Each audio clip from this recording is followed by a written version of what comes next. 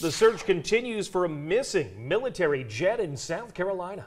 Our Tyler Mannion joins us now live from outside the Marine Corps Air Station of Beaufort, where this plane is from. Tyler, what's the very latest this evening?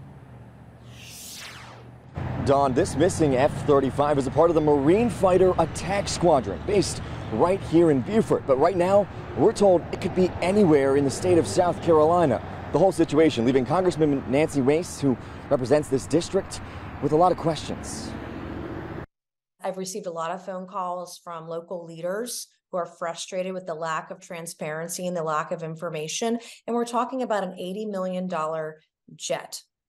How does it just disappear? And how does the Pentagon ask for the public's help in finding it? It's just a huge embarrassment. Air Station Beaufort has pointed us to the overarching unit they belong to for comment, that being the 2nd Marine Aircraft Wing, who tells us they're gathering more information and assessing the situation.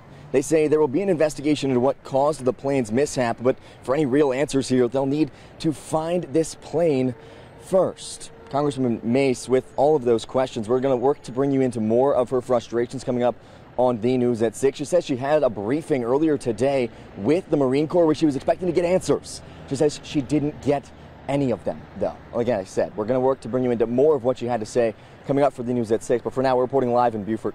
Tyler Mannion, WTOC News.